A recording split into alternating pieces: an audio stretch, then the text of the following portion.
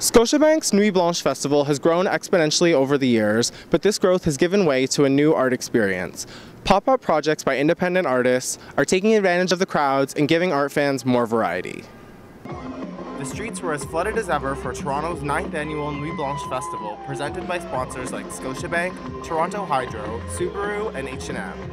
These sponsors have big budgets that can produce high-impact work, but not all Toronto's artists that want to contribute to Nuit Blanche are convinced that working with the sponsor is for them.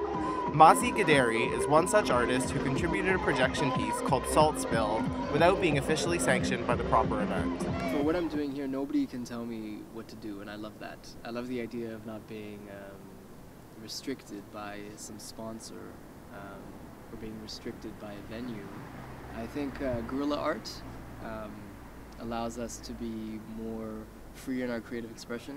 So I was interested in how I could use video to break the walls of our different communities, you know, in a literal way.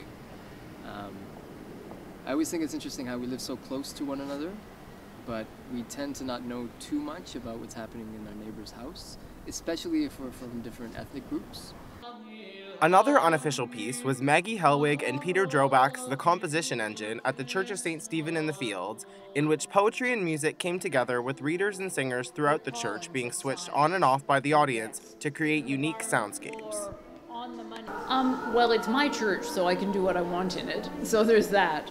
But also, I think art and religion are inherently about exploring the possibilities of the human imagination. And for centuries, art and religion have worked together. They've become very separated recently. I'd like to bring them back together more. Looking at a totally different musical genre, the Rothko Institute teamed up with Kigurumi, an online retailer of animal costumes, to throw a mobile rave called the Nuit Blanche Renegade Parade.